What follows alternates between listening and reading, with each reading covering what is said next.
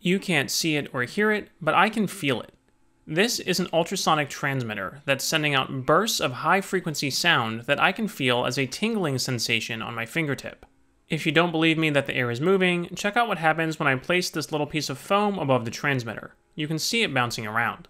We have a separate project that shows how you can make small objects levitate using 2 of these transmitters, and you can find the video about that linked in the description of this one.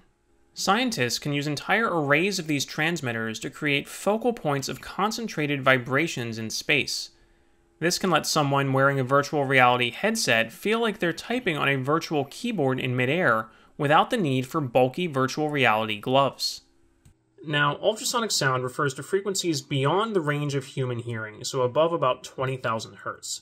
However, the human sense of touch is more sensitive to vibrations at much lower frequencies, around 100 Hz, so we can't actually feel a continuous ultrasonic signal at, say, 40,000 Hz or 40 kHz, which is what I'm using for this transmitter. In order to feel the vibration, or that tingling sensation on your skin, we need to pulse the ultrasonic sound on and off at a much lower frequency.